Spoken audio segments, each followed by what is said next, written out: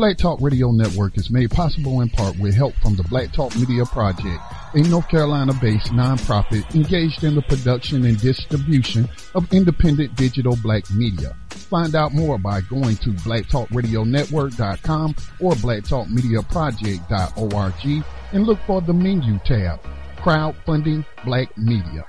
Black Talk Media Project, helping to provide you with new black media for the new millennium.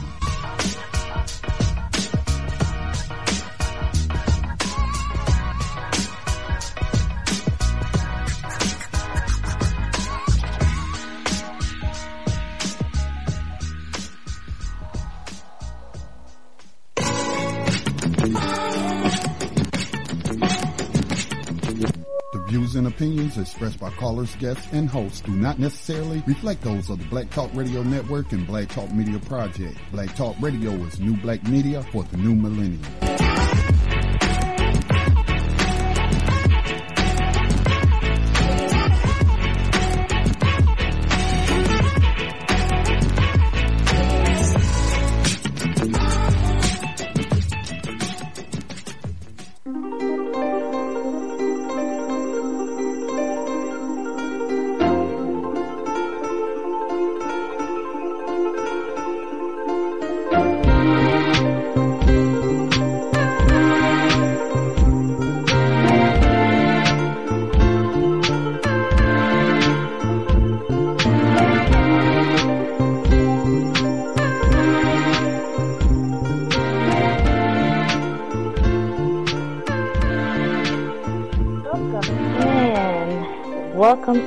Welcome in to the Mind, Body, and Spirit Radio Show. I don't know why I feel like I have to sing that, knowing that I cannot sing, but I always feel like I have to put that into a little melody.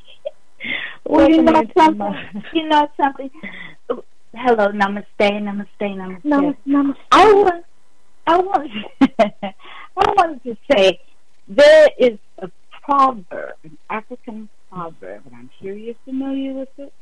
And it says, if you can talk, you can sing. And if you can walk, you can dance. So, I mean, we're not trying to say we can sing well enough to get paid, but we can be on somebody's stage, but I probably right. You're on your stage. You're on your stage. That's right. Yes. That's right. My stage. It's my world. That's it. My world. And welcome into our world here at the Mind, Body, and Spirit Radio Show. And namaste to you, Trevor Light. I hope that all is well and hope that your week has been going well. Thank you. I am doing well. Namaste to you. Namaste to Scotty. Namaste to Scotty. Yeah. Borrow your mind and your spirit and your whatever your ears for the next couple of hours and share some information and just share what we have. Have a dialogue. Yeah, have a great, interesting dialogue around colorism, assimilation, and other barriers for women of color. And let me just give out the phone number. 866-510-9025 is the number to dial, and you can press ** to unmute yourself, and you can just join in on this conversation that we'll have tonight here at Mind, Body, and Spirit. And you can always send your letters to Mind, Body, and Spirit about if you have any questions about life, your spiritual journey, relationships, health, dating, career questions, love, sex, etc., and etc. You can send your letters to Mind, Body, Spirit Radio Show at gmail.com. And be sure that you log on to Black Talk Radio Network and donate to the Black Talk Media Project, because we want to keep Black Talk Radio alive and kicking right, feather light. I almost said right namaste. I'm trying to get so in the mood of saying namaste, namaste. Yes, trying to like calm myself down. Yeah, I'm trying to bring myself to a calm state and more relaxed and calm. Yes, because I would love to teach one of those yoga classes or like a 5 rights or the elements classes, and so I have to have that calm voice that people have when they teach yoga, and I'll talk like this, and I'll say things like that while I'm in class. So I'm trying to practice that, along with speaking like Nina Simone, so I can say go, go, such a pretty go, a lovely go. Or something like that. Anyway. The child is in your care. In your care. The child is in your care. And people are going to say, now, wait a minute. She didn't used to speak like that in 1985.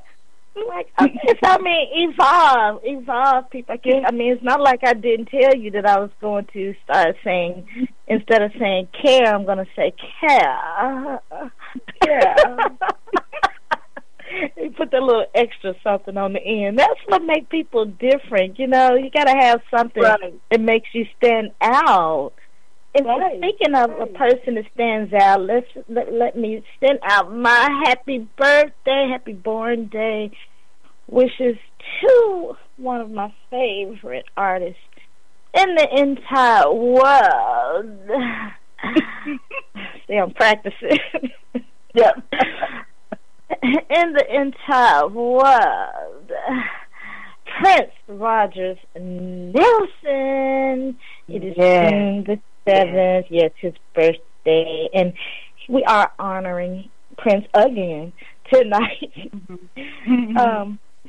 with the African Spirit Award. You know, he passed in April 21st of last year. So we did honor Prince in the month of April, but this is his birthday month, so we're honoring him again. And since we're airing again, and since we're airing tonight on his birthday, I mean, it's only natural to salute Prince Rogers Nelson. And I know somebody liked that song, Soft and Wet. That's a good one. I love that one. And, Soft and Wet. But I think, gosh, I mean, he just has so many. He's like Marvin Gaye with me. I mean, I have a list of favorites. Like, I can't just say, oh, well, my favorite song by Marvin Gaye is, or my favorite song by Prince or Michael Jackson. I have a list of favorite songs by Prince. And I probably could narrow it down to 5, to a top 5. I can give you a top 5 Prince songs, and of course, Purple Rain is on that list.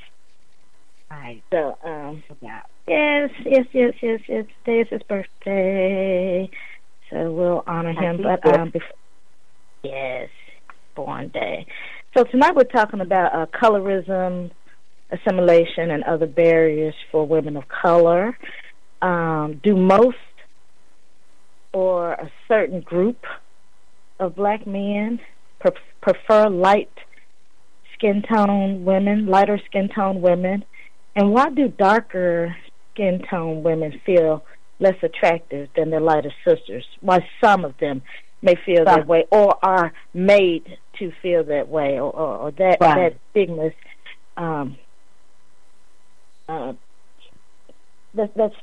that stigma lies with some of our darker sisters, our brown sisters, our chocolate sisters, that you're not as pretty.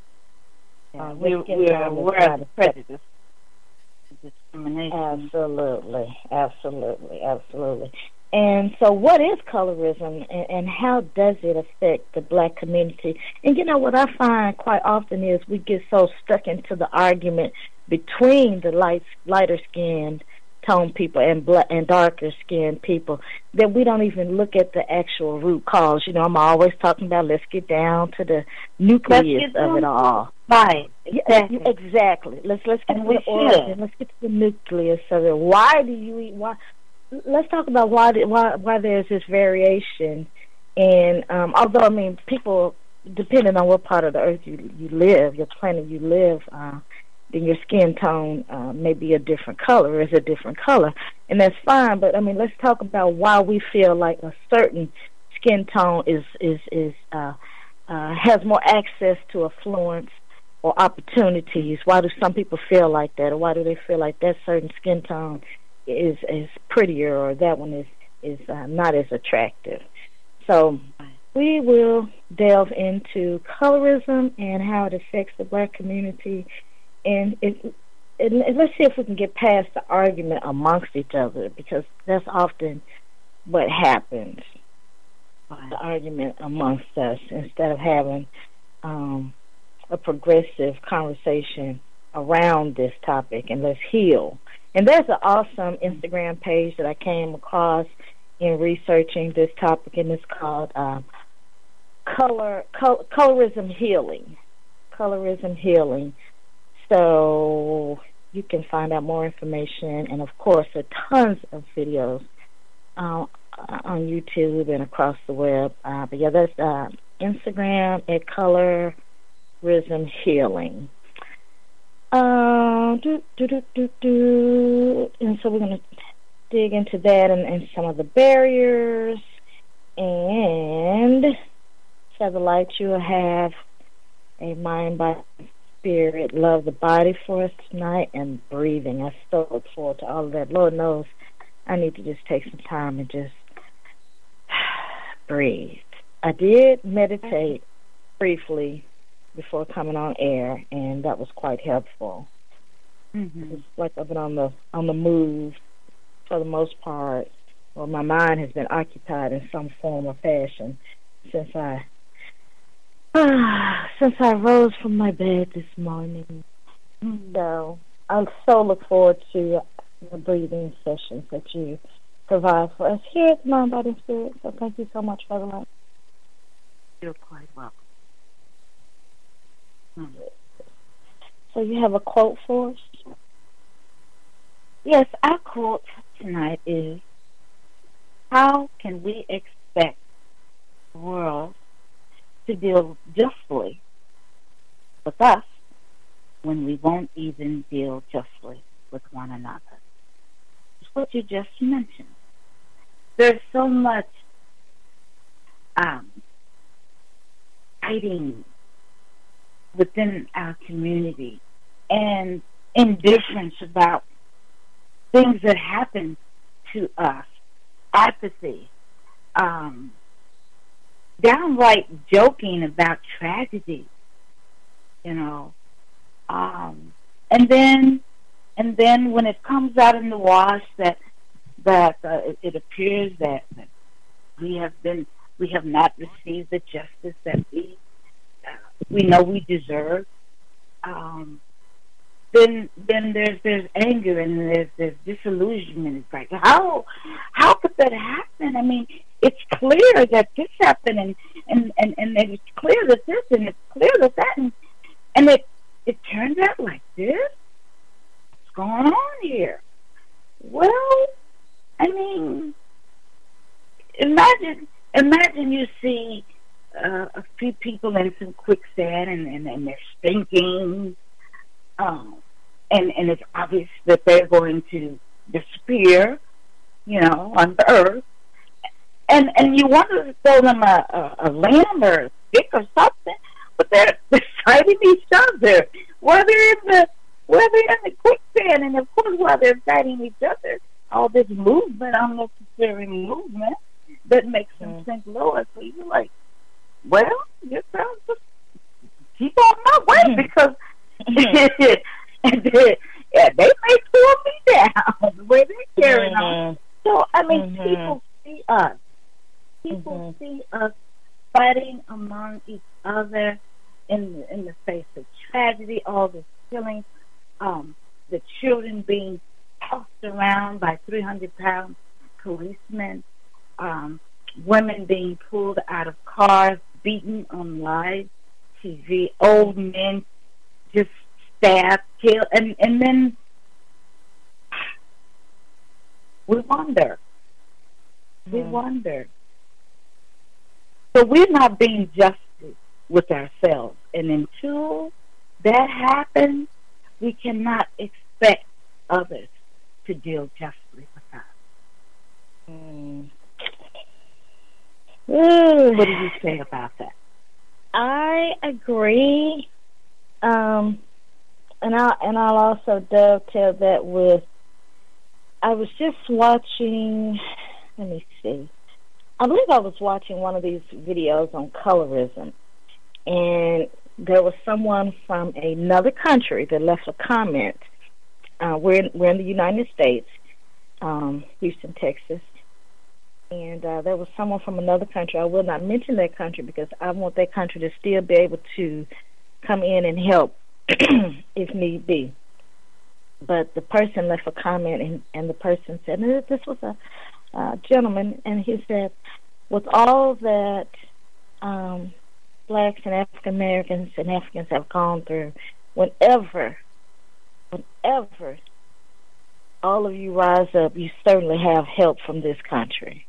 And we've always known that, and we've always, well, you know, those of us in our communities and you know, our specific groups, we know that there are people, say, for instance, like Castro, Cuba, let me just say Cuba, that was willing to assist, like just like Castro assisted in the Angolan War.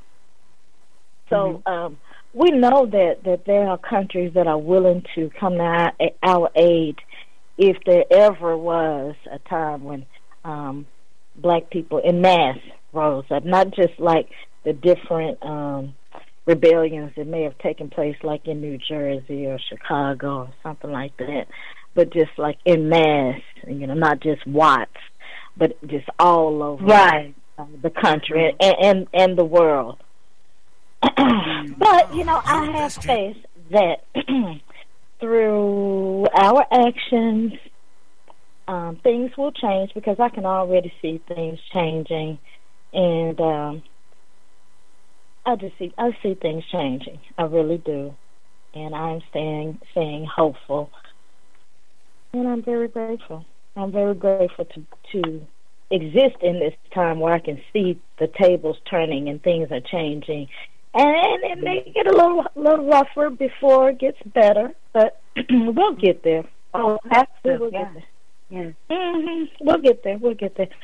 You know how I know we'll get there? Because Chokwe Lumumba was elected mayor of Jackson, Mississippi today, and he's only 34 years of age. And some people may remember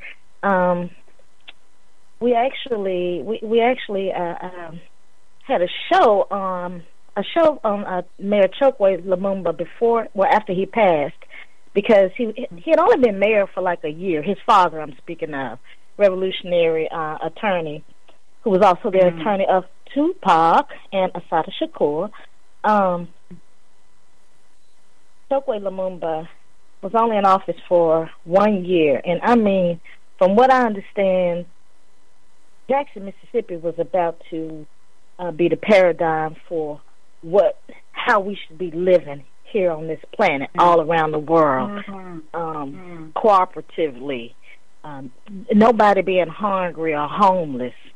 So anyway, so you know, then Al Sharpton went and had dinner with him, and then next thing you know, Chokwe Lumumba was dead. So anyway, his son, well, not anyway, but his son Lumumba, Chokwe Antar Lumumba, 34, decided to pick up that mantle and continue on with the plans that his father and his team had. And he did win by a landslide victory. I think, let's see here, 93% of the vote. 93% of the vote. And in fact, Jackson Mayor Tony Yarborough conceded the Democratic primary to Lumumba before the election, because it was just clear that people had selected him. So he is going to continue the radical and transformative work that shaped his parents' lives. And let me just give a little bit on Chokwe. Yeah, Chokwe was, I believe it was the second vice president of the Republic of New Africa, and he was born in D-Town, Detroit. And let me see, he was a human rights lawyer, and I believe he graduated summa cum laude at Wayne State. And Wayne State is a popular law school there in Detroit, Michigan. And let's see, his parents were Priscilla Telefero and Lucien Telefero. And so Chokwe, the name Chokwe comes from the Chokwe people who resisted slavery, and Lumumba comes from Patrice Lumumba, who was assassinated. And if you have not, or if you do not know, if you're unfamiliar with Patrice Lumumba, you know me, I'm always like, just Google, purchase a book on Lumumba, Patrice. You can YouTube the documentary. There's like an actual documentary, and then there's one where, let me see, I'm trying to think who portrayed Patrice Lumumba in this documentary. I can't recall right now, but you can always view those online.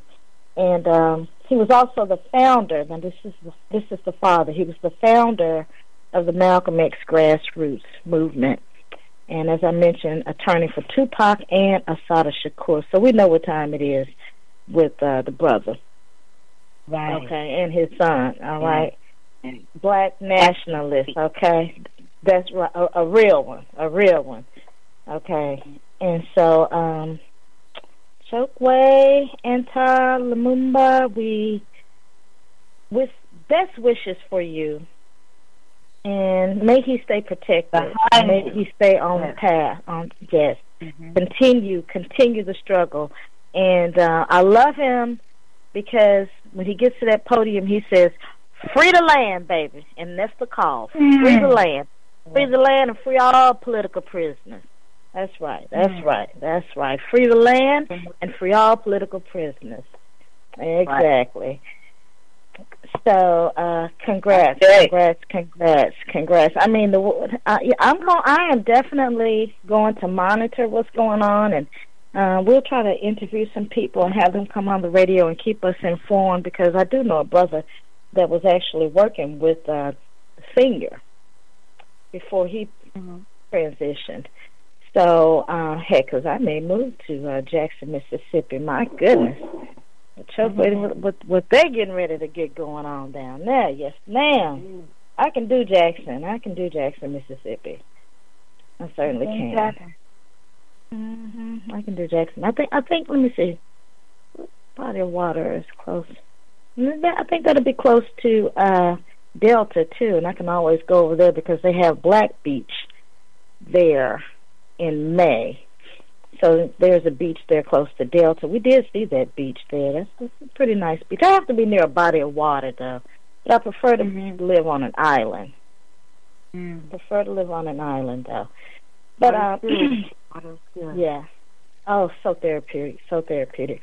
This Channel View teacher, just briefly, I have to mention this. This Channel View teacher, the one that gave this student an award for most likely to become a terrorist here in the Houston area, she is no longer with the district, but she could always move to another district, possibly, from my understanding. And so I feel like, okay, let me just refresh everyone's memory on this story.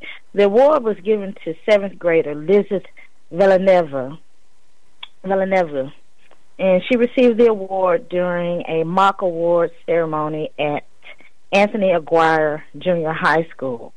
And this is in the Channelview area of Houston, Texas, just right outside Houston, Texas. It's a little suburb of Houston.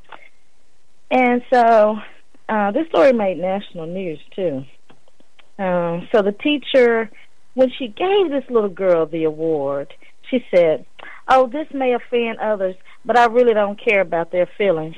And the other teachers just laughed along with her as they gave this little girl this award. And then, now the way that this story went viral, and his social media and went viral, is there was another student in the classroom, a little black girl, who received the award for most likely to be accepted by white people. Was it most likely to be accepted or blend in? To blend in. It was something like that. To blend in with white people. Mm-hmm. Right. And so her mother actually posted the video, and the video went viral. Mm. So my Latino mothers, we're going to need y'all to step up and start calling this stuff out. I know some of you may not want to, or may be new to it, or whatever the case may be. But listen, we cannot let these people attack our children and degrade them and debase them like this. That's horrible. And when she gave out that award, hanging out in here, so if you need anything, that attack in Paris. So this was like world news. So I mean, this affected these children and people. And then you give this child this award, most likely to be a terrorist. Are you insane? So my thought is, not only should she have been fired from that school and that district, but just like a police officer, she should not be allowed to transfer over to another district and be absolved by another district or another police department. Understand? Exactly. And see, this is what happens. These teachers or these police officers, because right now they're looking like really quite similar in some cases, okay? Mm-hmm. And so the way they dragging these little babies through the hallway, every time you turn around, especially here in Texas, either you have some a teacher that has assaulted some little child, and I mean like sexually assaulted. We have a lot of pedophilia going on with these teachers. Some of these teachers, so-called teachers, let me say that, because we have a lot of great teachers, an abundance of extraordinarily great teachers here in Houston, Texas, period, and across the country for that matter. But just like any other profession, you just have these people that have evil intentions, and it seems like many of these pedophiles, this is a way that they're using this avenue as a teacher to gain access to these children. And with that being a sickness or illness or whatever however you want to categorize it, this is the avenue that they're using to connect with their prey. Mm-hmm. Yeah. So you better be careful. You really, really, really should be careful.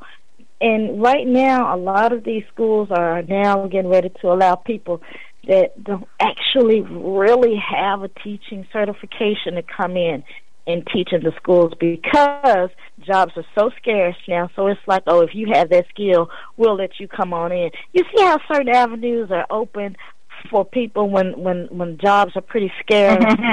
Right. I mean, we're in the black community.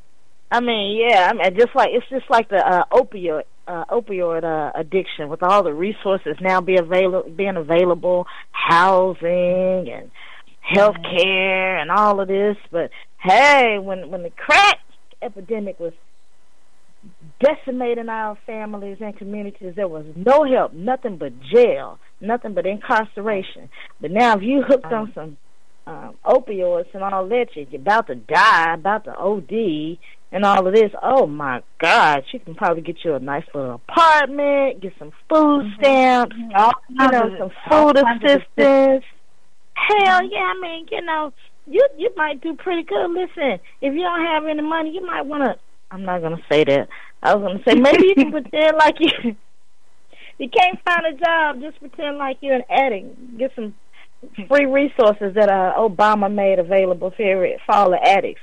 I mean, nothing was available for these families that were torn apart by this crack cocaine that was deliberately deposited into our communities. And I'm going to always remind people of that. Never forget. Never forget how we got where we are. That's right. And we see the generational effects of that. These poor little children out here don't have nothing and nobody, some of them. I mean, we've had like just about 2 generations of young people that have basically had to raise themselves or be raised by grandparents or raised by the streets or raised by foster parents. And gosh, goodness. All right, we're going to pull it together. We'll pull it together. Let me touch on this Flint water crisis story briefly. People may have heard about this Phil Stair. He resigned as sales manager of the Genesee County Land Bank that manages foreclosed homes in Flint, Michigan, after a recording surfaced Sunday in which he blames the city's water crisis on the Inwoods who don't pay their bills. So basically he said that the Inwoods don't pay their bills, and that's why the water crisis has happened, which we know that is not the case. So he was recorded by a local environmentalist activist, Chelsea Lyons is her name. And let's see. So he speaks about how Detroit switched over, how Flint switched over, and this sparked the crisis. And so now this has been going on since 2014.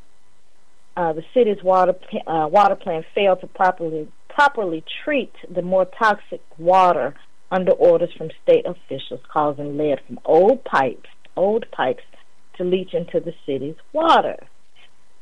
But this man Stair, he traces the crisis to residents not paying their water bills. You know, this is just insane, and this is how these people try to justify genocide. So let me just briefly read his comments. So this is what Stair was recorded saying. Detroit was charging all of its customers for the cost. They weren't collecting from their residents. They weren't shutting the water off. They were letting bills go forever, but they were charging everybody else. They covered them. Well, Flint has the same problem as Detroit. Effing N-words, effing niggers is what he says, don't pay their bills. Believe me, I deal with them. I don't want to call them niggers. He just goes on using foul language. Then he pulls out that, we need to figure out this. When how when some white people say, oh, you're using the race card, when they use that black card, when they say, oh, but I have black friends, because he goes on with that common, I just went to Myrtle Beach with 24 guys, and I was the only white guy. You went to Myrtle Beach with 24 guys. That sounds like that was a work trip to me. That sounds like like a managed, some type of a corporate trip. You know what I'm saying? Yeah. And he says, he has friends, and so he was pretty inebriated during this conversation. So a lot of this sounds like this incoherent rambling, and he just goes on saying there's trash and there's people that do this, and I can just hear him now. They don't pay the bills. Well, Detroit didn't collect on their bills, so they charged everybody else but Flint. Flint had to pay their bill to Detroit. I can hear him saying that now, sitting up there drunk, drunk as a skunk. So let's see. So of course we know that the governor, Rick Snyder, I'm still not understanding this whole deal about Rick Snyder. I'm just not. I'm not even going to say anything over air. Anyway, he did not acknowledge the crisis until late in 2015, after experts found that there was a sharp increase in the number of children with elevated lead levels in their blood. And, it was discovered or stated after, let me see, what's that doctor's name? Anna Natasha, I think that's her name. And the professors, the team from Virginia State, tested the pipes and found that the lead was in the water, and there is no safe exposure level for lead. And so these poor little children and the adults will suffer. They were made to suffer. This to me, just like I called it with Hurricane Katrina, when I said back then in 2005 that those levees were deliberately blown up to flood those areas. People thought I was crazy. I said, okay. Okay, well, I said, watch it come out. Watch it come out. Just wait. And sure enough, it did. So, yeah, I called it. Like I call a lot of this foolishness, but now they just do so many crazy things, I really can't call it.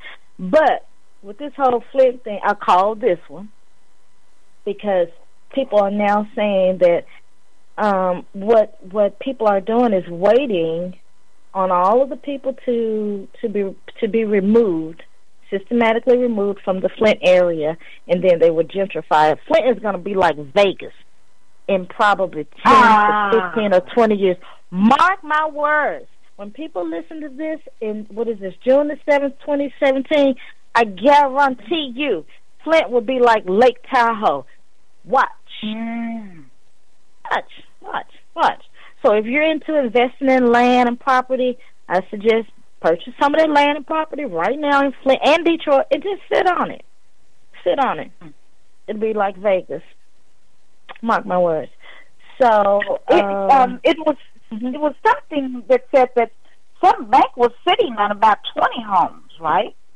They're empty, yes. 40, something like that. This bank that this character, Phil Stair, this bank where he's the sales manager. And so they're sitting on all of these homes, knowing that people are homeless in Detroit, in Flint, Michigan, in Benton Harbor. And this is all that these people are doing is because that is prime property there in that area. That's anything that's close to the water is prime property. All of that is close to the water there in Michigan. And Flint was once a boom town. It was a boom town. And just like Pontiac, now it's just destroyed. When you pull the complete bottom out of a city, and that's what happened to cities like Detroit and Flint. And then when you look at these cities and you say, well, what do they have in common? What do those cities have in common? So, a thriving black population, if you hadn't figured it out. So anyway, let's see. So Flint residents have had to pay some of the highest rates for drinking water, which is obscene and absurd. The state gave residents discounts on water bills after acknowledging the emergency, but suspended the credits earlier this year. Okay, this is crazy. Why are you making people pay for poison water? And see, this is where the reason why I really wanted to speak on this story is because you have all of these people that have been marching for the environment and all this talk about Donald Trump and the U.S. pulling out of the Paris climate talks and all this business, and over 30 cities have come together because we need to come together on this climate deal. So, it doesn't make any sense.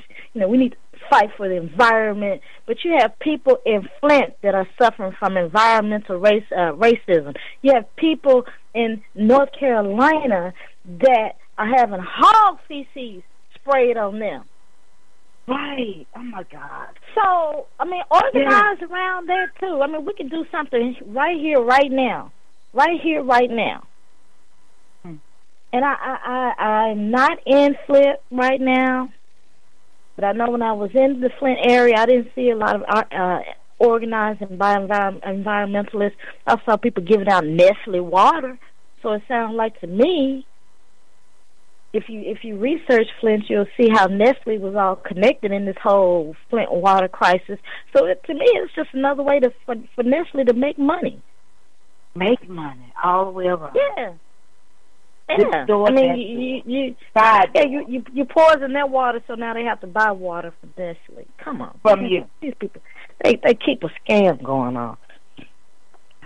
They keep a Ponzi scheme going on. They need to let Rupert Madoff.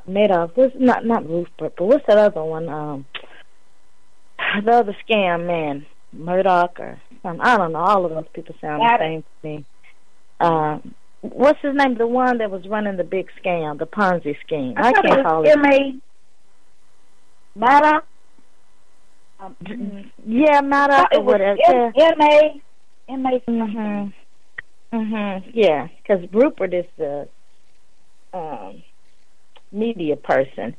So, but anyway, the man that was running the Ponzi scheme, you need to let him out because all of this is a Ponzi scheme. So if you're locking him up for that, then lock all of these other people up for this Ponzi scheme, like this educational Ponzi scheme. Have these people going to college, we obtain all these degrees, and then you come out and you still can't find a job because it's a Ponzi scheme. I'm like my grandmother now. You just want to go up to the YMCA and pick up a carpentry skill, learn carpentry or learn how to paint or something like that for 6 weeks. Exactly. Bernie Madoff is his name. Bernie Madoff. Bernie Madoff. That's it. I wanted to say Bernie, but then I was thinking about Bernie Sanders. Okay. Oh. Thanks, because I kept saying Bernie, because I think there's a documentary of him on HBO or something like that. Yeah. But have you heard this Kendrick Lamar story? Featherlight. Yes. Kendrick Lamar, the artist, rapper. See how we judge each other. See how we so against each other. Oh my God! Stuff like that. All of that energy, we could be putting it to a flint. All of that energy about nonsense. So for people that are not familiar, let me just tell the story for people that are not familiar with it, because this is silly. And just as she mentioned, you can put that energy towards helping people out in Flint.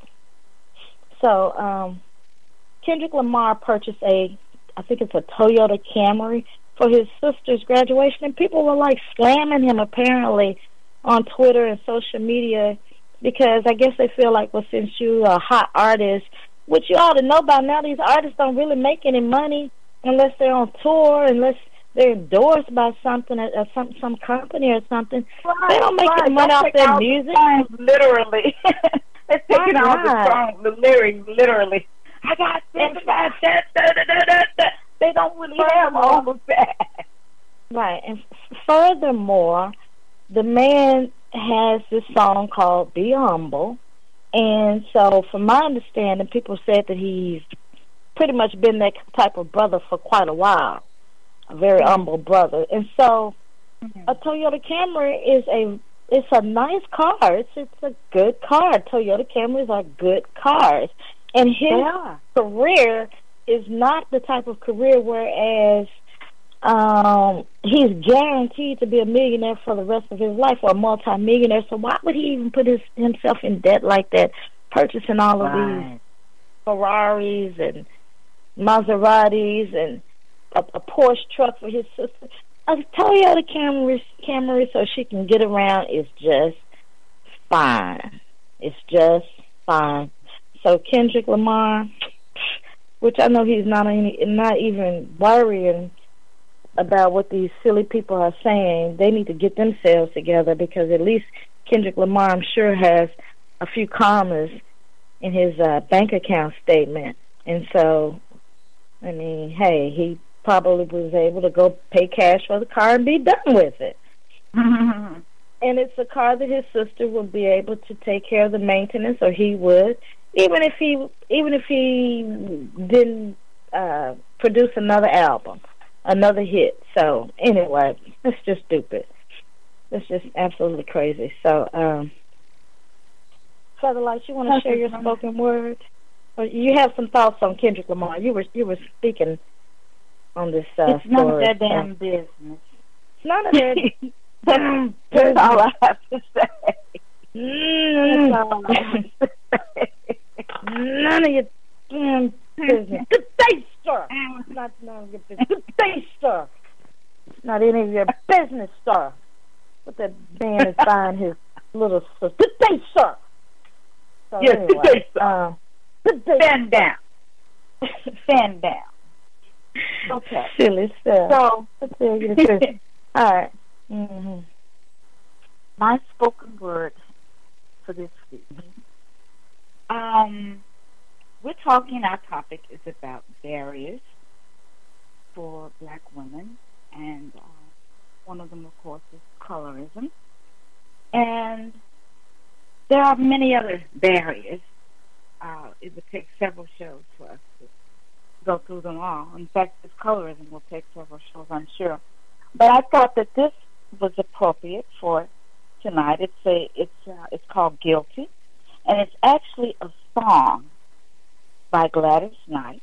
It's on her album, a CD called Just For You. And the words to the song were very appropriate for our subject for tonight. So I will just express her song in spoken word. And there's a black woman having to deal with the psychological burdens of living with the many false images and myths imposed by this society. You got dual minority status, black and female. You got colorism, persecution, and white flight of our men, all while struggling to live and work in this unjust society and maintain a positive attitude, a sense of identity.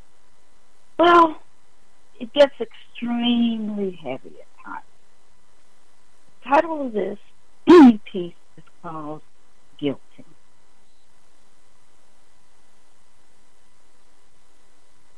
There's my music.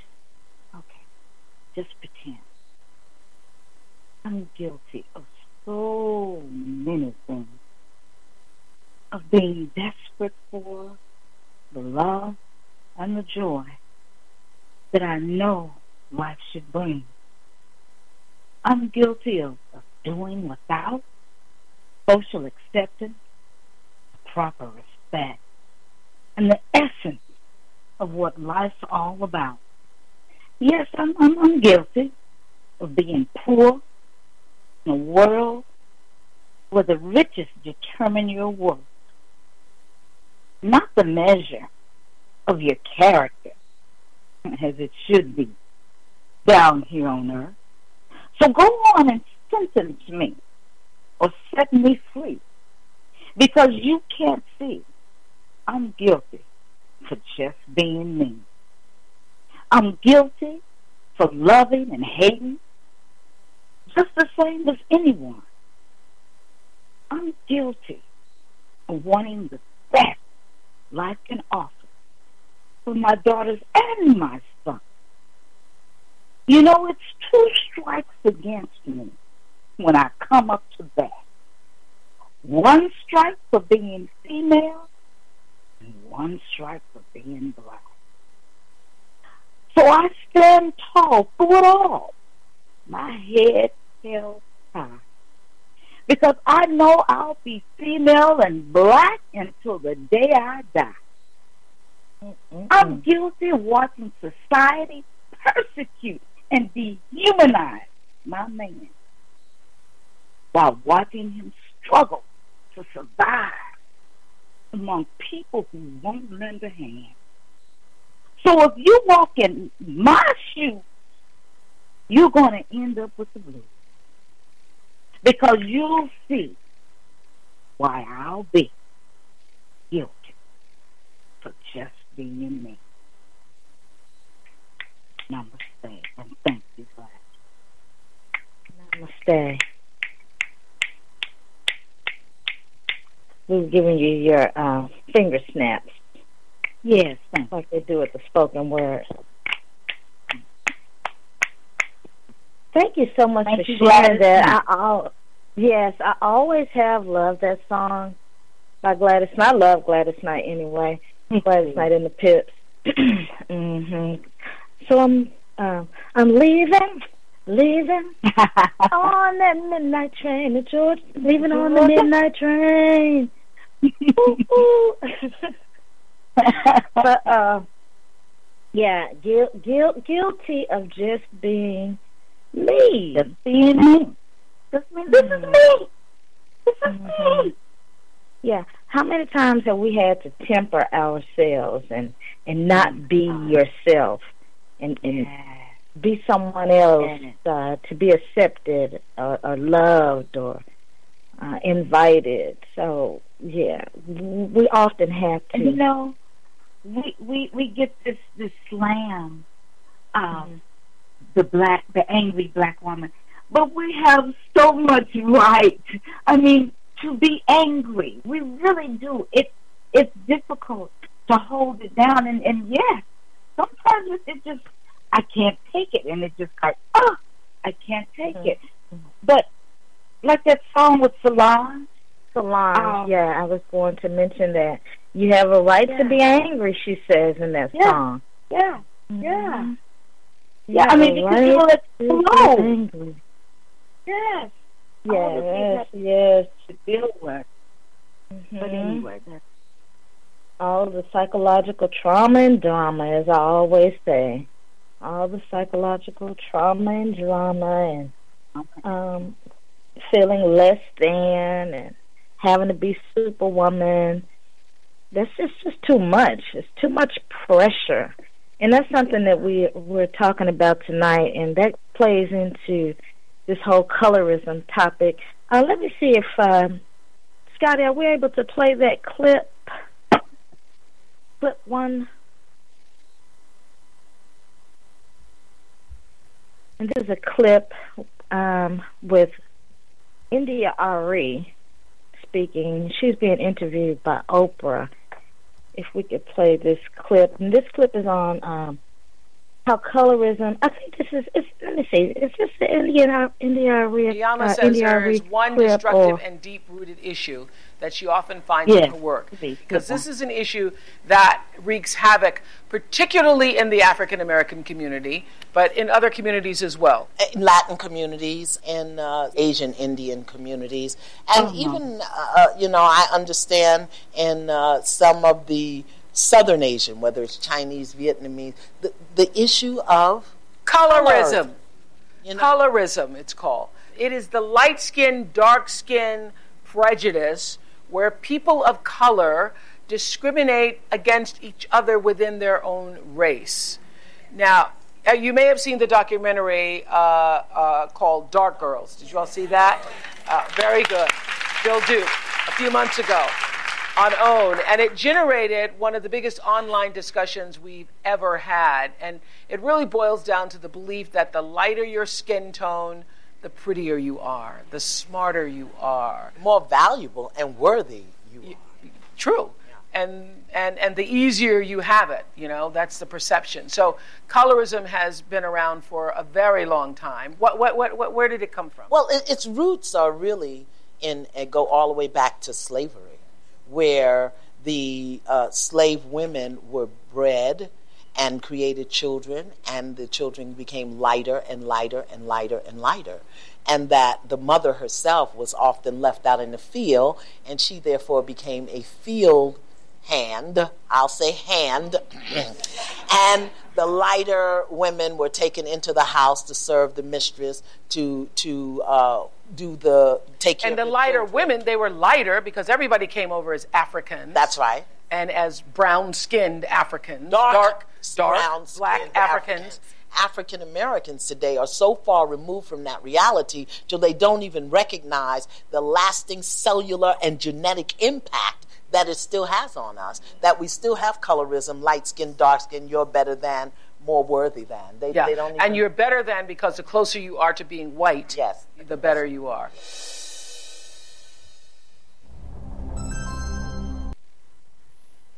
All right, so that was actually Oprah Winfrey and Iyanla Van Zandt speaking on the topic of colorism.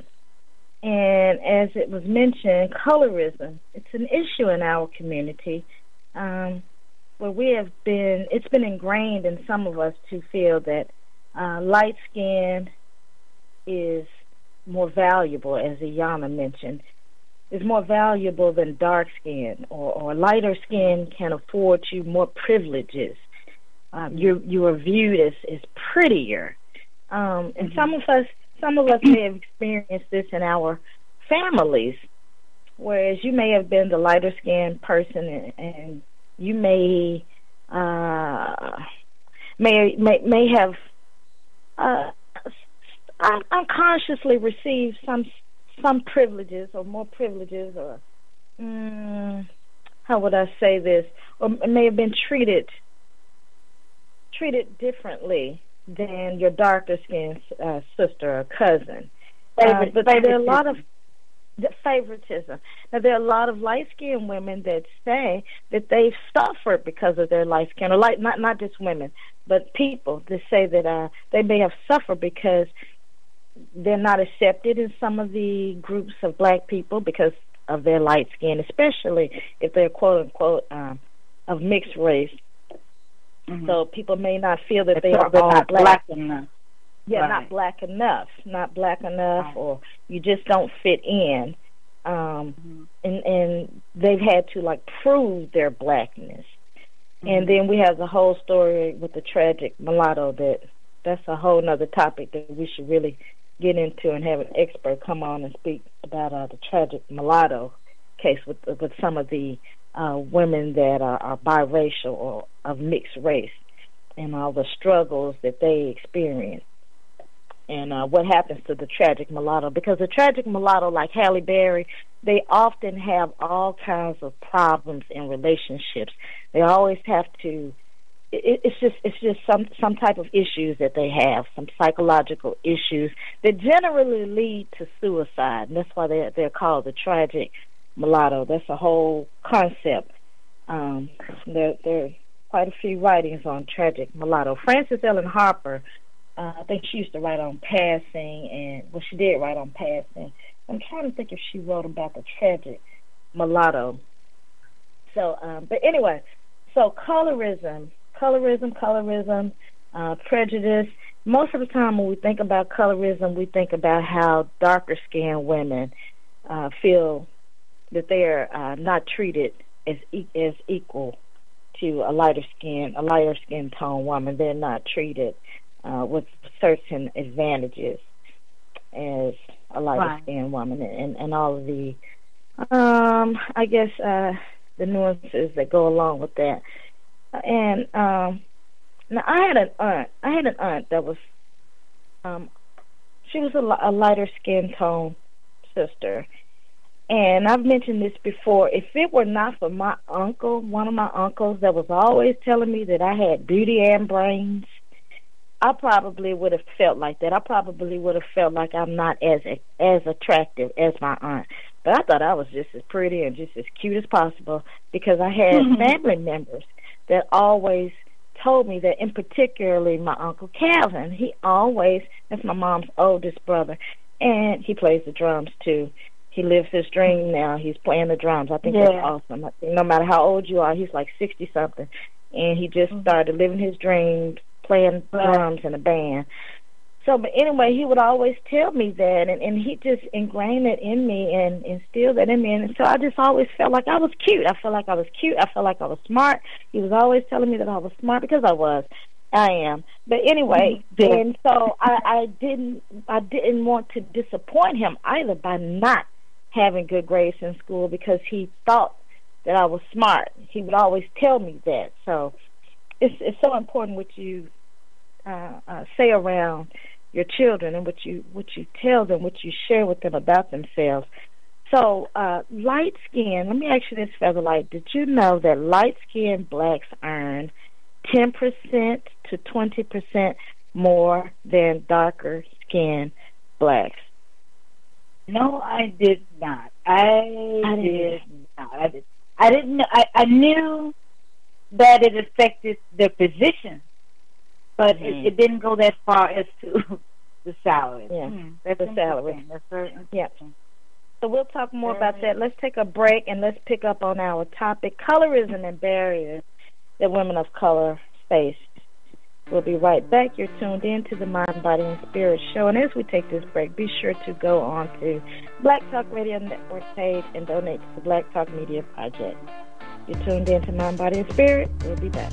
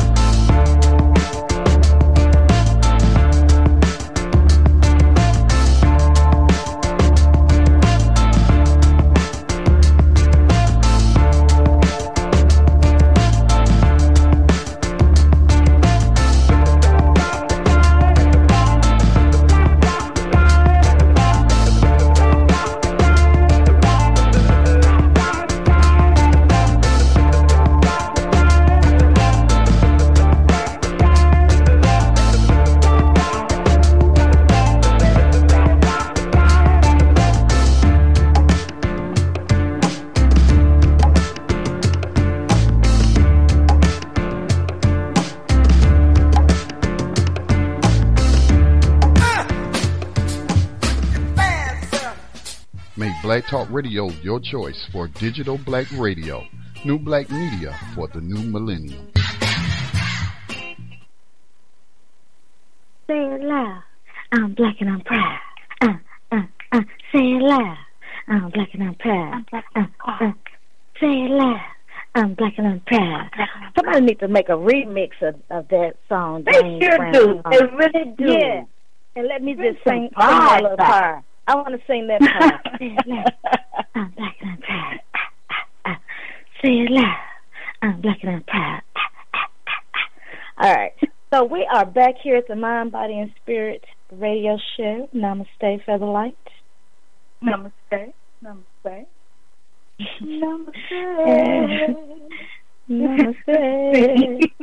Yeah, we're in the singing mood tonight. We're in the singing mood. We make a song out of anything. But we're talking about colorism, assimilation, and other barriers of women, for women of color. You can call in to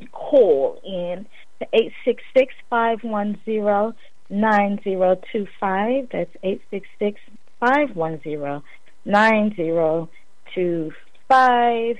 And press ** to unmute yourself, and you can join in the conversation if you like. So we shared this quote, I'm trying to get my words together, people, so just bear with me. There's just so much that we have to share tonight. This is a topic that we will have to have a ongoing conversation about. At first I thought, maybe like a part 2 and part 3, but I think that this should be an ongoing conversation, because this is something that we cannot just try to condense into 30 or 45 minutes of discussion. And yes, I reached out to the colorismhealing.org people, the sisters that run that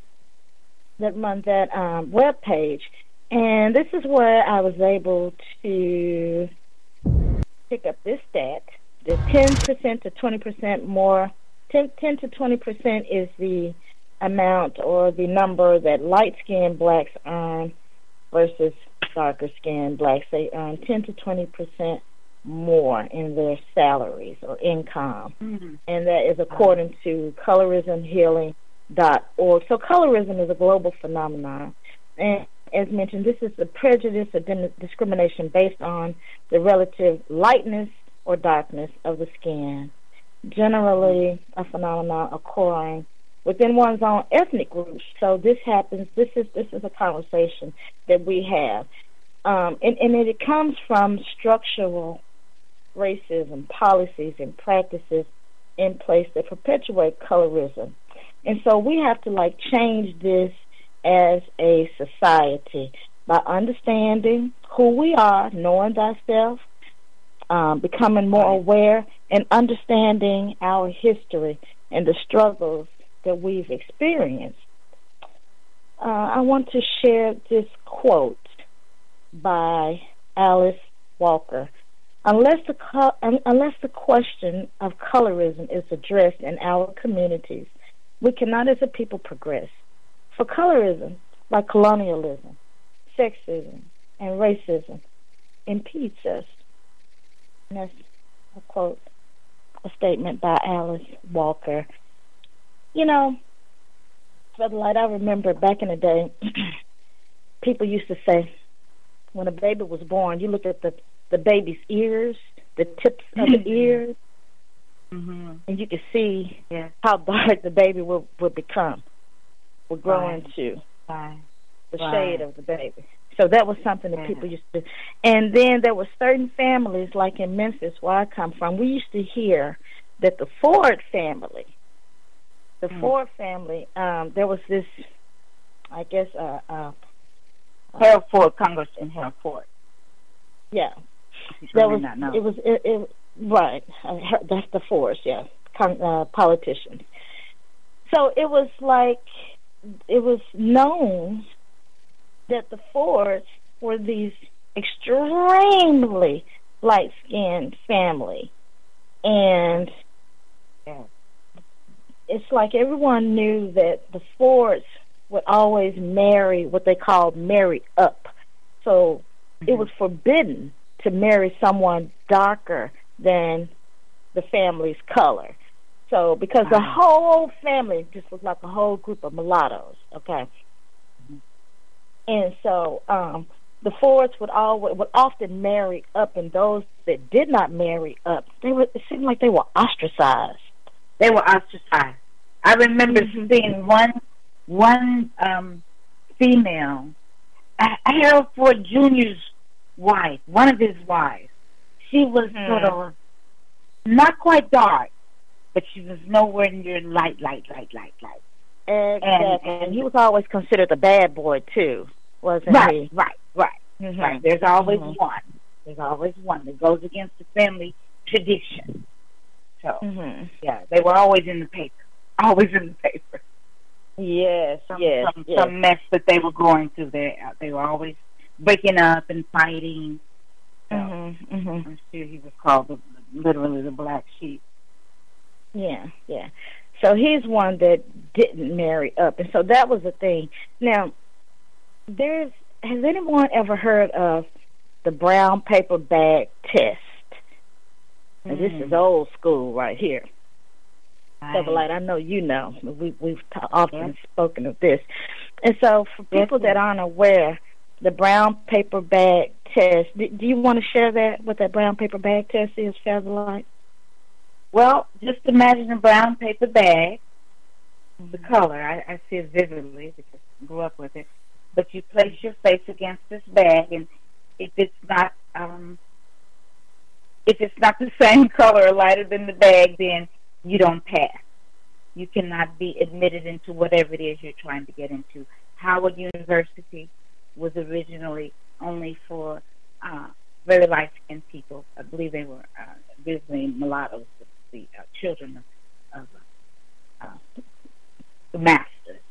And so they wanted a school for their children, and so Howard University was originally just for very light-skinned people, a.k.a. the sorority brown paper bag test.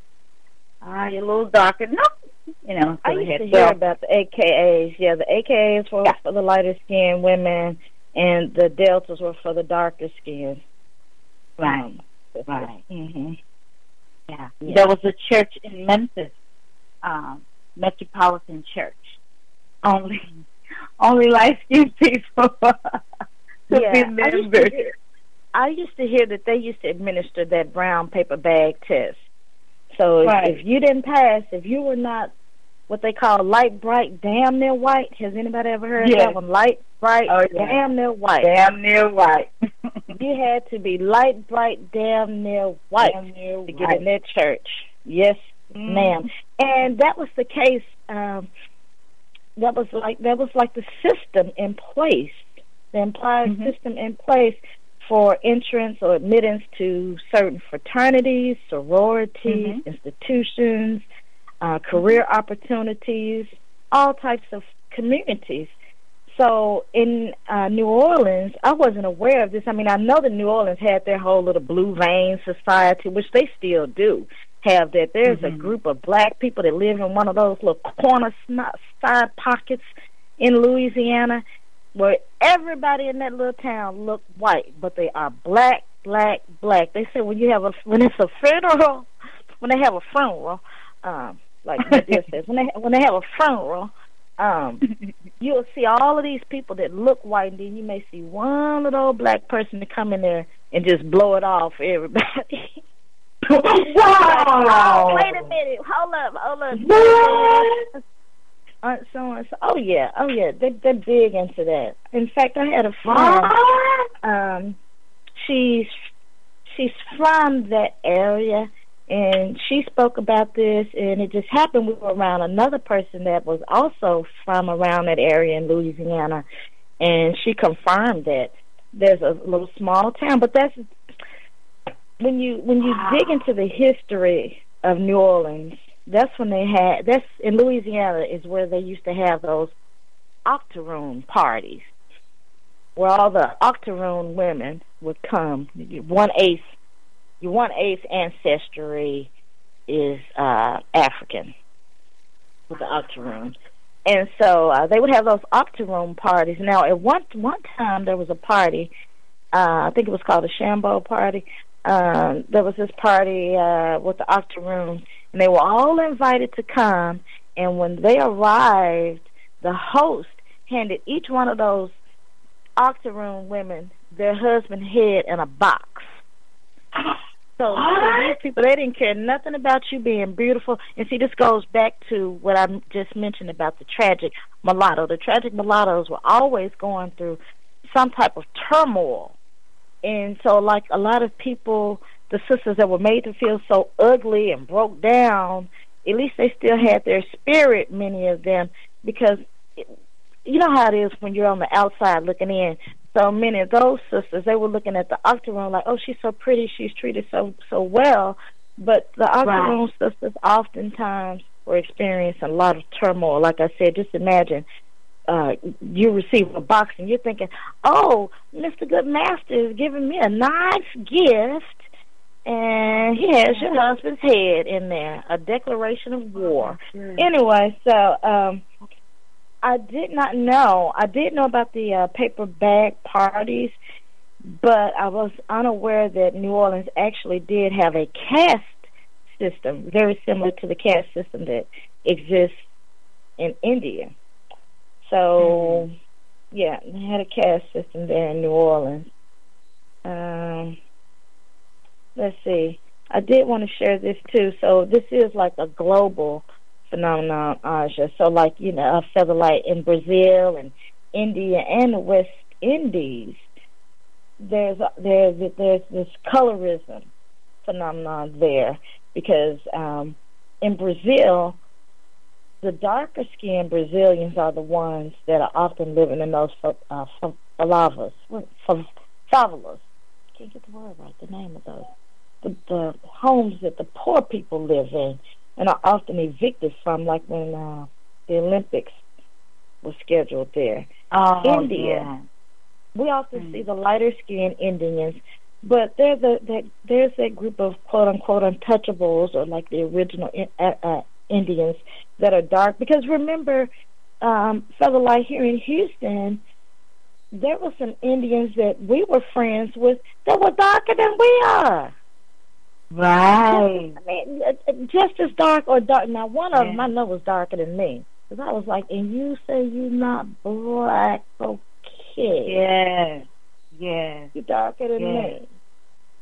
Yes. So, I mean, when Larry came down and we were in the line at the grocery store, a group of a family were in the line across from us, and there was one gentleman who was about maybe 2.5 shades darker than me, and I'm dark. And so he said, well, what is he? And I said, he's Indian. He's Indian. I said, they have a caste system in their country, whereas the darker you are, the less privileges that you have, and so a lot of them come here to this country, and he said, and be surprised. That's just here too. Exactly. Yeah. We have the same prejudice existing here. Another interesting fact to share: in the 1930s, during the Harlem Renaissance, Harlem, USA, to work at the Cotton Club, one had to be light, bright, and damn near white. Now, after Duke Ellington, who I love so much, but after Duke Ellington departed, Cab Calloway demanded that his chocolate bunnies be allowed to grace the stage. And so, if you've ever seen any of the footage of the performances of Cab Calloway at the Harlem Renaissance, there were those little dancers, all the dancers that were on stage and performing and working the club. Well, Cab Calloway wanted to have the chocolate bunnies on stage. And this caused a rift between him and the club's owner. And apparently they went back and forth on this because Cab Calloway threatened to walk away. Cab Calloway was like, forget it. You know, I'm Cab Calloway. I don't even have to perform here. But everybody knows that the Cotton Club was like the place. The Cotton Club is the Cotton Club. And so for Cab Calloway to take their stand and demand that darker-skinned sisters have the opportunity to perform just like those light, bright, damn near white sisters, I definitely commend him. And we're going to have to honor Cab Calloway for our African spirit. Yes. After finding that out, I was like, I was like, thank you, Ancestor Cab Calloway, for kicking down that door. So that's how these darker skinned sisters were allowed, and he broke that whole colorism taking place right there in the Cotton Club. Mwah. Love you, Cab Calloway. One person. Starts with you.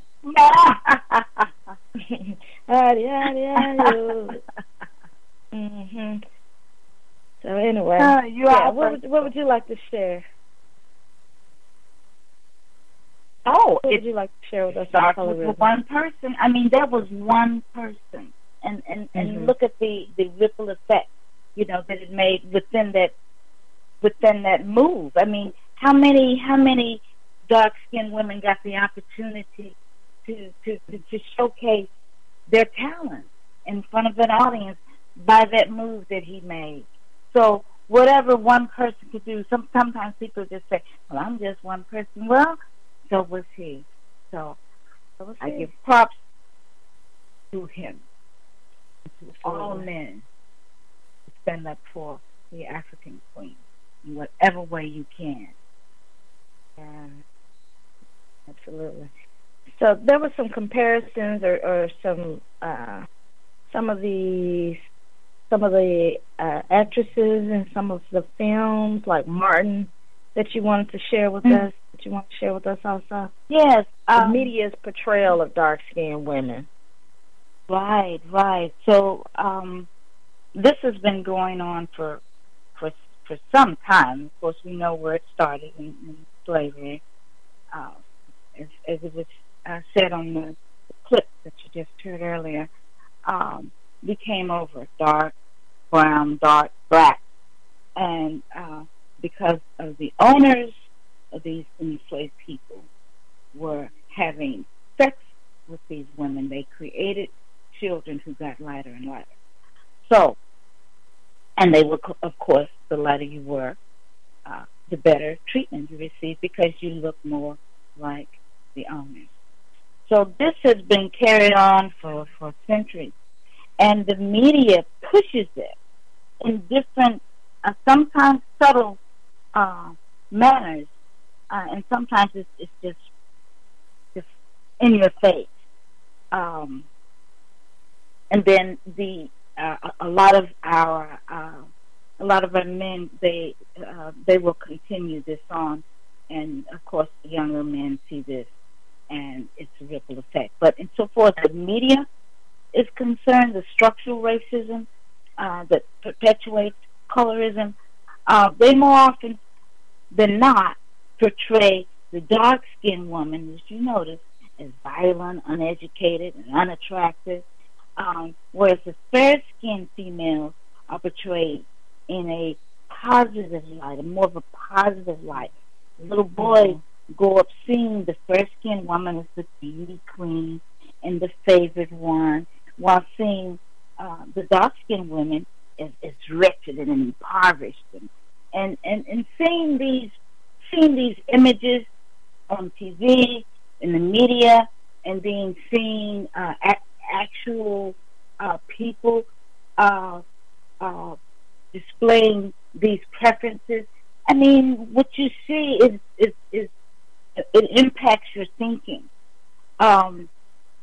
Take a look at some of the examples we have here. Some racist film companies often produce films that perpetuate this type of stereotype. So, female groups like the movie Star. I started watching that. I thought, oh, let's see what's this. And I saw it immediately. The light-skinned girl, always gets the lead part, and it's clear that she's not really the best singer, but some kind of way she has to work her way in to be the lead singer, the lead of the whole group. And I could see the message said, okay, click. And then Dream Girls, the same thing. The lighter skinned female gets to be the lead singer, regardless of the talent. Empire. Okay, you got Cookie, and then you got, what is it, Kitty Boo Boo?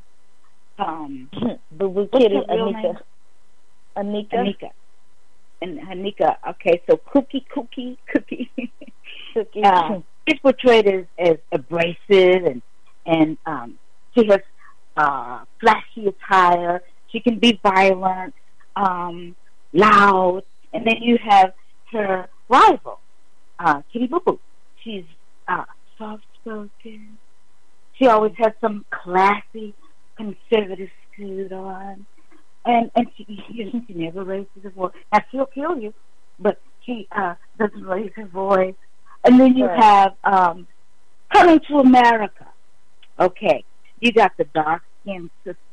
She was just portrayed as gyrating, man-hungry, trying to steal her sister's ex, annoying, just all kinds of negative manners that she was presented. And then the light-skinned sister, smart, ambitious, desired, the favorite by many. And she was the favorite sister, most desired.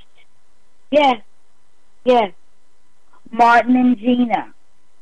You got Pam. What they call her, Ugly Pam. Pam had a gorgeous face.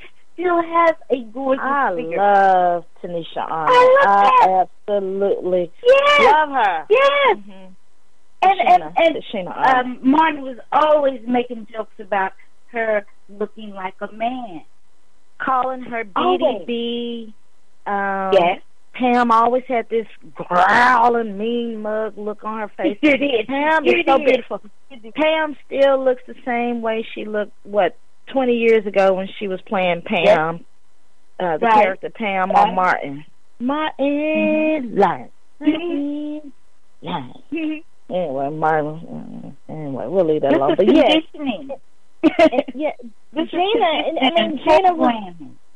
Gina was Gina. But I mean, it wasn't like Gina was this beautiful Tiki. What's Tiki's name? The sister that plays on Tyler Perry's show, Tiki Sumter.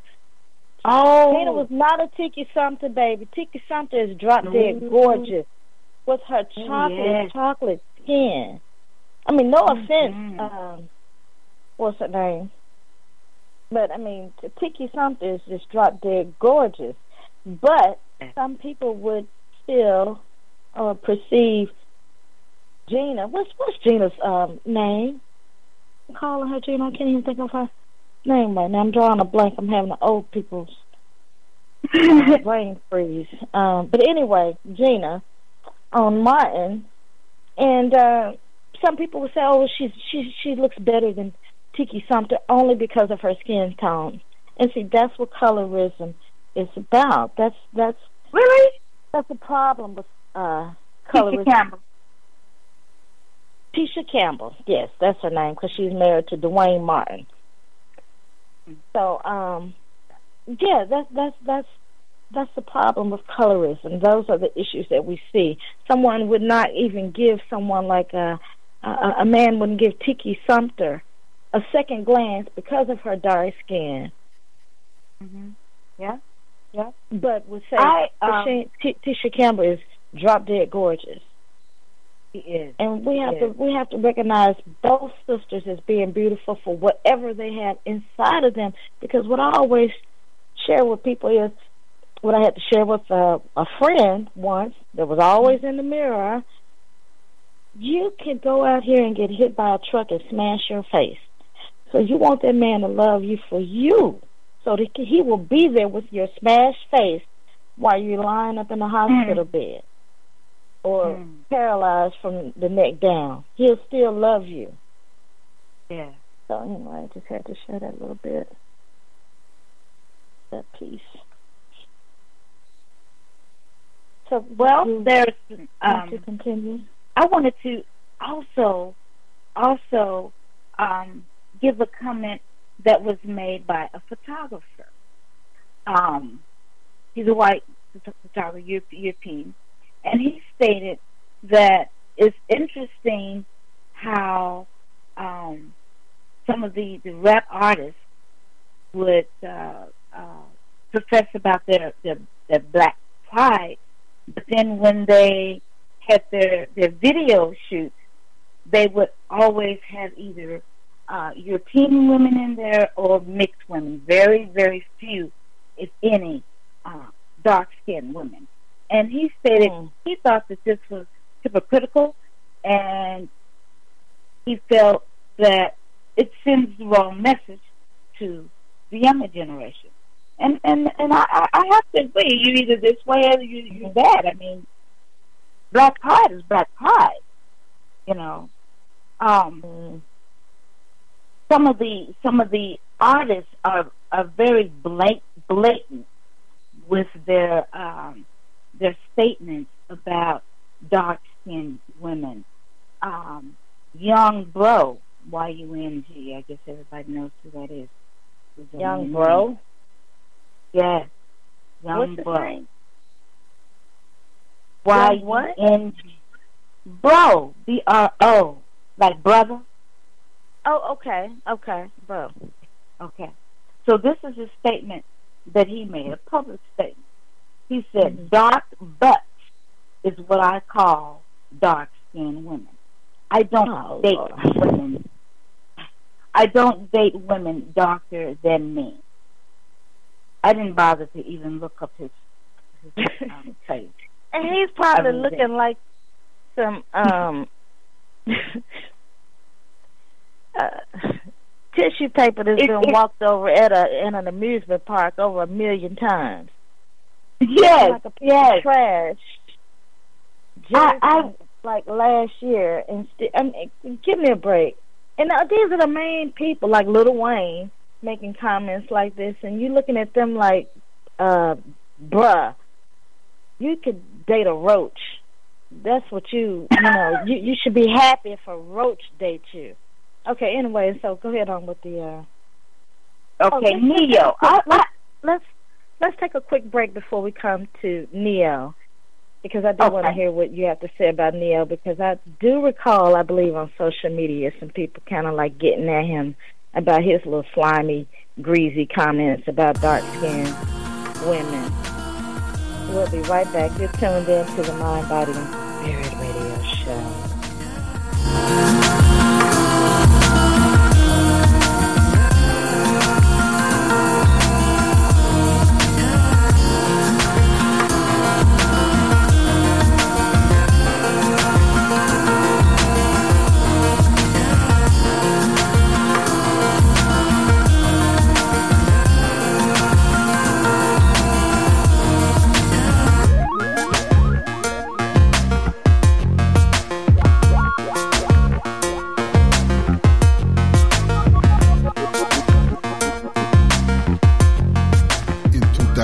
The Black Talk Media Project launched the digital radio platform Black Talk Radio Network, the first such platform created to serve the black community specifically. Black Talk Radio Network has grown with a variety of radio hosts, digital radio stations, and podcasters. Web analytics say Black Talk Radio, the platform, has an online reach that ranks it among the top independent black media platforms in the world. All of this is possible because of financial contributions to the nonprofit Black Talk Media Project. If you love the work we do and the voices and perspectives we bring to you every day, make a donation today to ensure that Black Talk Radio is here in the future. Black Talk Radio is new black media for the new millennium. All right, and we're back here at the Mind, Body, and Spirit Radio Show. And don't forget to go on to Black Talk Radio Network and donate so that you can get your Black Talk Radio Matters t-shirt, and you can also sign up for DTR and alternative social media platform. All right, so we are talking about colorism, and as we mentioned, colorism and assimilation and barriers that women of color face. And as I mentioned, just like I believe it was like last night, I said, you know what, this will have to be an ongoing conversation. We cannot unpack these topics in 30 minutes. There's just no way. So I did have another clip that I know would be great for people to hear, but we'll just have to pick back up on that on another day. Another show, another day. Yes, we are going to honor Prince, and then you have a piece that you're going to read. But I want you to finish and share that piece about Neo, and I want to hear your spoken word, Featherlight, and then we'll honor Prince. All right. Okay, so this is what Neo had to say. All the prettiest kids are light-skinned anyway. Oh, Lord. I did really like Neo, but now I'm not so fond of him anymore. Well, okay, so you know what? Let me say this. Could I say this on that quickly, Featherlight? Now, go ahead. And I know because I had to think about like what I said about what's her name? What's that chick name? Look, I forgot her name. I was done with her. Yeah, her. See, I can't even think of her name. Her. That girl I was talking about, well, you know, we got I can't even think of it. I really forgot about you, Miss Thing. And I did like you. But anyway, I was so upset with her for not standing up for Kim Burrell. But you know what? Like in this case with Neil, we have to look at these guys. Well, I'm learning to look at them and say, that's a mental issue, and it's been conditioned through colonialism. And I'm not going to let them divide us with this colonialistic Jedi mind trick that they played on us. But, brother, once we hip you to the Jedi mind trick that has been played on you to make you sit here and think that your skin tone is not attractive, whatever skin tone it is, not to just sit here and exclusively date lighter-skinned women because you think that they are better looking, that they're more attractive, but date them because that's what you prefer, any range of color. And when it comes to a woman, so I'm gonna kind of look at it like that. I'll take that position more so now. I'm not gonna keep giving these brothers a break though. Once we tell you, or sisters, I'm not gonna keep giving these people a break on this because once you are aware, once you know better, then it's up. You are responsible to do better. And we're in the age of information. So you can't just sit here and keep trying to walk around and disrespect women or men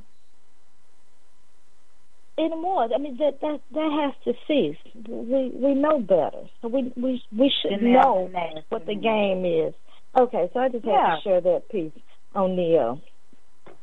But I won't be buying your records or anything. Not that I have anyway. So, I mean, I guess he probably say it don't matter. You never bought my records anyway. I sure didn't, yeah. So, anyway, go ahead on. It's not like I was either. Right. Dude, okay. I don't even try to buy a magazine that you're on. I mean, that's just how I am. So, whatever. I was just liking his style with his hair. But anyway, Kevin Hart. Yeah. Oh, okay. Kevin Hart, he does not get a pass. I'm sorry. No, he's old enough. I never have liked him, even before I heard this statement. No. What's something about him? He's not funny to me. He's not funny. I can be more funny than you on stage, Kevin Hart, in my opinion. Shoot. Anyway, I can come up with some jokes. Light-skinned women usually have better credit than dark-skinned women. What? WTF? Then he says, broke-ass dark hoes. What? And then he says, well, you know, I'm a comedian. I make jokes. I was just being silly. But then he made it very clear that he doesn't joke about gays.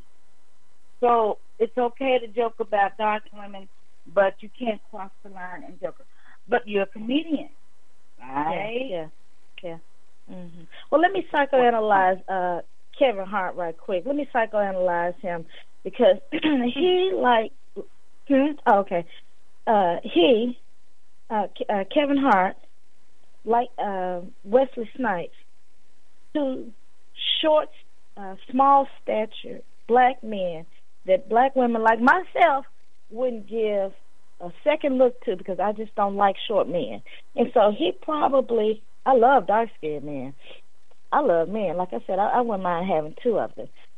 But now Wesley Snipes and Kevin Hart, they're small statured, they're short, their physique, very, very small. They're probably like 2 inches taller than I am, if that. Kevin Hart, he's probably my height, so I wouldn't give him the time of day.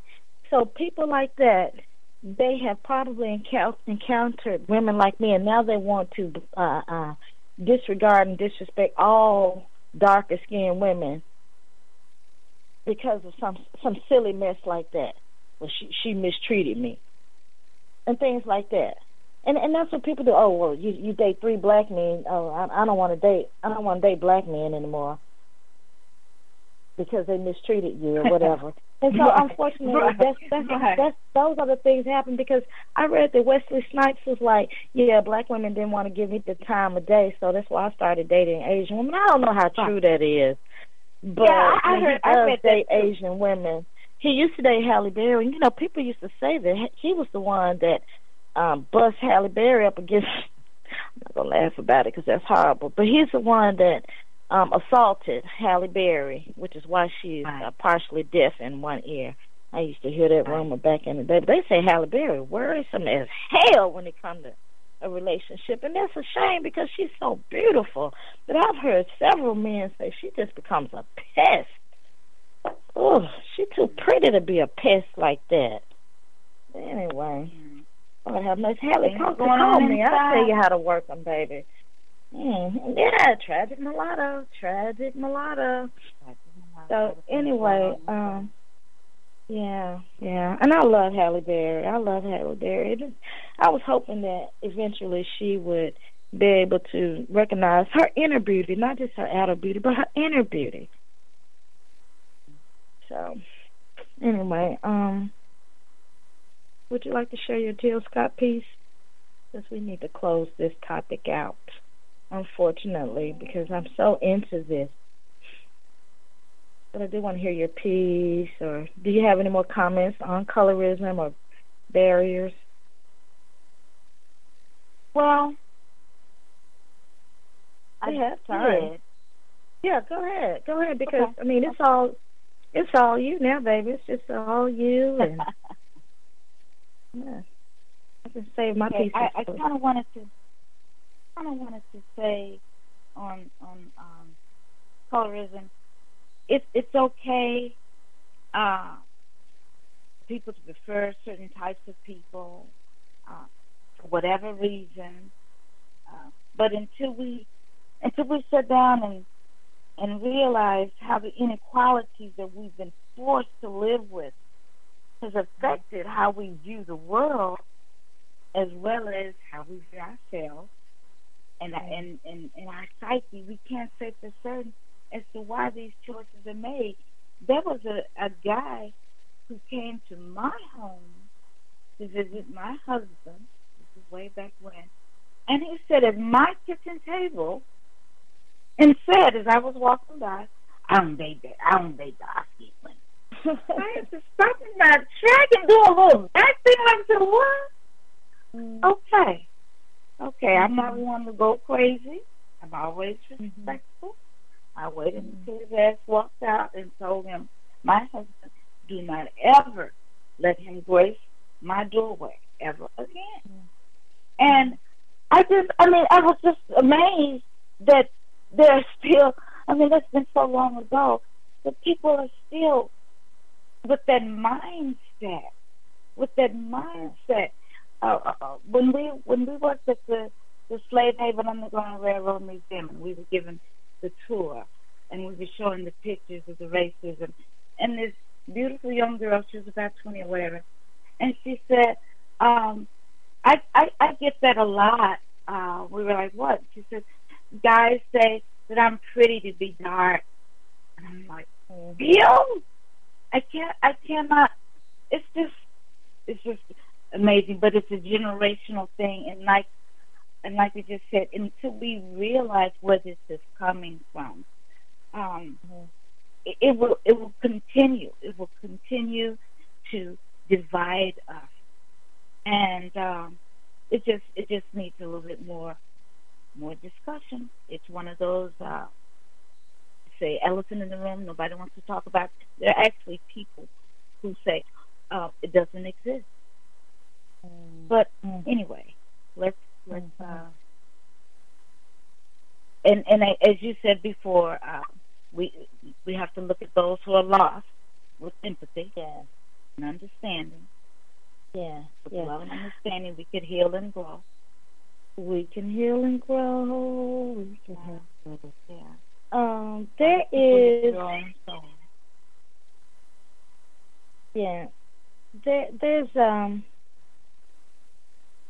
There's this statement that I read by Denzel.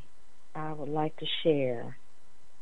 Denzel shared this with his daughter because she's a student at, I think, NYU. And let's see, let me get to the statement. Okay. So Denzel Washington revealed in a round table with the Hollywood Reporter the advice he gives to his daughter, who was an aspiring actress at NYU. So Denzel says, I tell my daughter, you're black, you're a woman, and you're dark-skinned at that. So you have to be a quadruple threat. Look at Viola Davis. That's who you want to be. You want to be her. Forget about the little pretty girls, because if you're relying on that, when you hit 40, you're out the door. You better have some chops. So that is some words of wisdom that Denzel shares with his daughter. Yeah, and next time when we have this topic, I'll share what J. Cole mentions in respect to barriers that some women face versus men. So, Featherlight, would you like to share your spoken word? Okay. Okay. This one is by Jill Scott. So this is already a song, okay, and what I'm going to do is turn it into spoken word because I love the lyrics. And it is in tune with the plight of the black woman, the plight of the African woman. Black men, from my heart, from our heart, I am not the one you should be making your enemy. Okay, so these lyrics by Jill Scott, very conscious African woman. It's called How It Make You Feel. How It Make You Feel. What if I was gone forever? No more chocolate kisses. No more nappy dugout ever. No mama, no daughter, no sister. No sister friend. Tell me, my brother, what would become of you then? What about if, poof, every black female in the world disappeared? Your man-child left unattended, with no one behind the steering wheel. Tell me, how would that make you feel? Your beautiful brown would be forever gone, with no more cocoa wombs to carry your brown on. You, right there, would be the last of your kind. Can you feel this, my brother? How does that affect your mind? Because if there was no me, there would be no you. Can you feel me? Is this getting to you? That's the science in this, but it's so much more intense. Reach into your soul for the answer. Reach wherever you need to find it. how would that make you feel? No mama, no daughter, no grandma, no auntie. Nobody that look like you. Think about it. Think about it. What if every black female in the world just disappeared? Say you be tripping, say you pimping it, talking about how you the man. What you are is something different, byproduct of when master ruled your life. Spreading babies everywhere, couldn't think, couldn't care. But you can now. You can. Come on and man up. And tell me, how would you feel? No mama, no auntie. What about if poof? I was gone.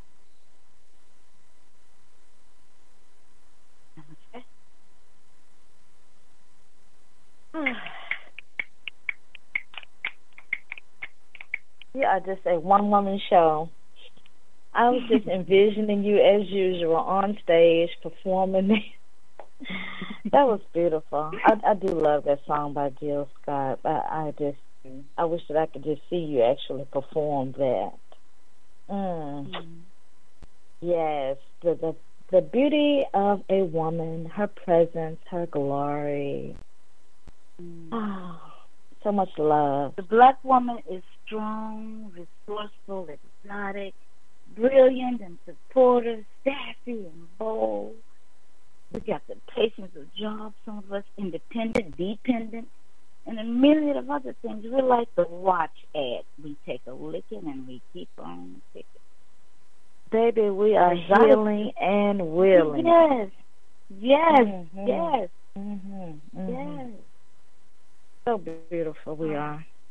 Thank you for sharing that, Feather Light. You are. Thank you for sharing that piece. Well, you know what? We need to honor Prince for our African spirit segment before we go into our love the body and breathing, because we only have a few minutes, so I'll make this brief and Pisces, our African spirit piece. All right. Yes. Okay. So let's see. Prince, one of my favorites. Do we have any like intro music for Prince, Scotty? If you're still there, you still there, Scotty? Do we have any intro music for this musical?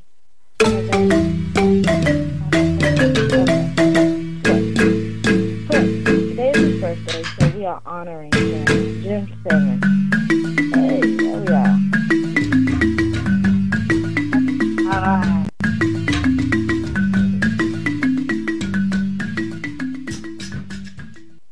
Yeah. Yes, time for African spirit. African spirits here at the Mind, Body, and Spirit Radio Show. Tonight we're honoring Prince, as I mentioned. June 7th, 1958 is the date he was born. And Prince, this musical innovator, has this enormous vault of music. Okay, Prince, in watching this documentary, I learned that Prince would sometimes, Prince said that he would write a song a day, and he could write an album like in no time, right? And so by the time Warner Brothers wanted to send him out to like promote the album that he submitted to Warner Brothers, he's already written like 2 albums, he said. So he was just that type of musical genius. Yeah. He was like an instrumentalist, a philanthropist. Prince actually donated millions of dollars. Well, no millions. Don't let me quantify it. Prince was a donator to families in need, and also Prince was an artist who was involved and invested in the solar panel industry. So he would provide solar panels for various families. This record producer was known for his flamboyant stage presence, extravagant dress, and his wide vocal range. And one thing that Prince was known for was bringing the falsetto and the funk, merging those two sounds, and just producing this funk, R&B, new wave, soul merged with some psychedelia and pop. He sold over 100 million records worldwide. And when he came out with, when he produced Purple Rain, I think that was 1984. Oh, my God. He was not even like the major star that he evolved to become at that time. And people, when he first began speaking about producing this film, Purple Rain, about his life, and he's going to film it in Minnesota, people were like, oh, really? That's going to be a flop. But by the time he hit that red carpet to promote the very first screening of Purple Rain, I mean, everybody was so excited. This was like the event, the screening of Purple Rain, Prince's film. So we're honoring Prince tonight, and one day I'll have to start reading some of those quotes that not necessarily quotes, but little stories, short stories that people that interacted with Prince shared in this extremely long article. I mean, so many different people like Van Jones to friends, Tavis Smiley, different people that interacted with Prince shared their most memorable moments. I tell you, and I always did want to take my grandmother to go visit Prince, because I went to see my first, well, not necessarily visit Prince, but at least see Paisley Park, and maybe we could go to a concert in Minneapolis and meet him.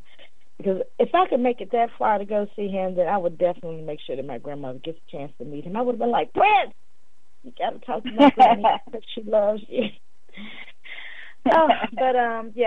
Seeing him in concert is awesome. If you've never seen him in concert, you missed it, because his concert was like the second concert that I've ever attended. So my first concert was Michael Jackson. But Featherlights, you want to share your mind, body, and spirit? We'll close out Prince tonight. And, I can go on and on about him. I love Prince. Prince is my dude, my guy. Rest in music, my brother. Thank you for sharing all that music. He taught me how to be free. Listening to his music taught me how to be free. Yep. Because he said, where I come from, we don't give a damn. We do whatever we please. Our clothes, our hair, we don't care. Talking about free man. Everybody's going uptown. That was my jam back in the day. So, yeah. Prince taught me how to be free, and that's why I'm free now. Emancipation, when he wrote that album, Emancipation, when he freed himself from the enslavement. And that's one thing I do want to mention. I'm sorry, Featherlight, I'm going into a little bit of your time. But I have to mention this about Prince. Prince was the one that exposed how the music industry was basically a slave plantation, and continuing with another method of enslavement. Thus, he had slaves scrawled on the side of his face, and he became the symbol person. And I was watching this interview with Oprah at his home, and she said, well, what do I call you? This is when he changed his, he didn't use the name Prince because he was under contract with Warner Brothers, which was brilliant. Right. The way that he was able. It was so brilliant. Brilliant. He was able to maneuver through that. He said, "Okay, I got you. Since you own this name, Prince, guess what? I'm going to be the symbol person." And so he came up with this, and you can actually type out that symbol. This was in the interview to show you how to type out the symbol and to make Prince symbol name at that time. Anyway, so I want to share this quickly before we close out. So Oprah said to Prince, well, since you're no longer Prince, what do I call you? And you know what his response was? It was so beautiful. He said, well, I hope that you would just call me friend. Oh. I just love that. I love that so much. I mean, I know that in African cultures, names have meanings, but that was just so simplistically beautiful, the way that he said it, too. I mean, I had a little tear well up in my eye. Yeah, I mean, I did. I had a little tear well up. I was like, oh, he's just such a beautiful person. He's just such a beautiful person. I love him, love him, love him, love him. So, Heather, come on, give us some mind, body, and spirit and close us out with some breathing. Okay. I'm going to give you 2 quick tips. 1 minute immunity boost. Just boost your immune system in 1 minute.